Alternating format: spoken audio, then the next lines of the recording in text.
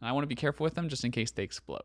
What's up, friends? My name is Kevin Bisset, singer-songwriter, producer, and I am in this kitchen, once again, reviewing something that I know nothing about. I'm gonna review something that I know nothing about.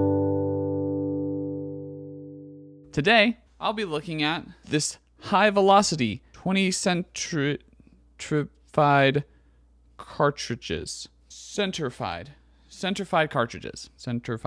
Yes. Centrified cartridges. And they are bullets.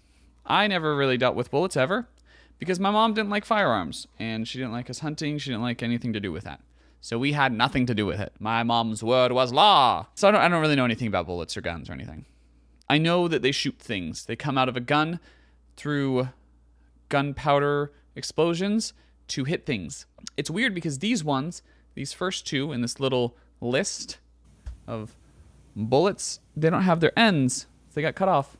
Poor guys. I don't know why you would cut off part of your bullet. There's kind of like these little gradations going through the bullet, and it says some words on the top.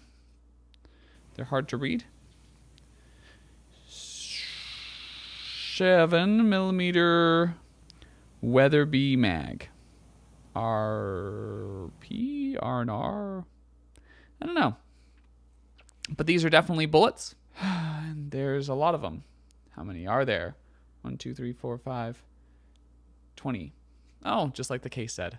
That makes sense. Not false advertising, I guess. Although 2 of them are short. Yeah. I don't know anything about bullets. I think these are probably aerodynamic. They're probably great bullets, but they mean nothing to me. And I want to be careful with them just in case they explode. I've watched TV shows where people shoot guns, and I like the character Duck Hunt in Super Smash Bros. And he involves guns and stuff because it was a hunting game.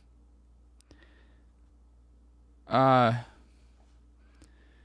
of a score of the worst bullets I've ever seen, I would never use these. 2 great, perfect firing bullets. I would give these they look nice, I guess. I don't know. Hope you've enjoyed this video.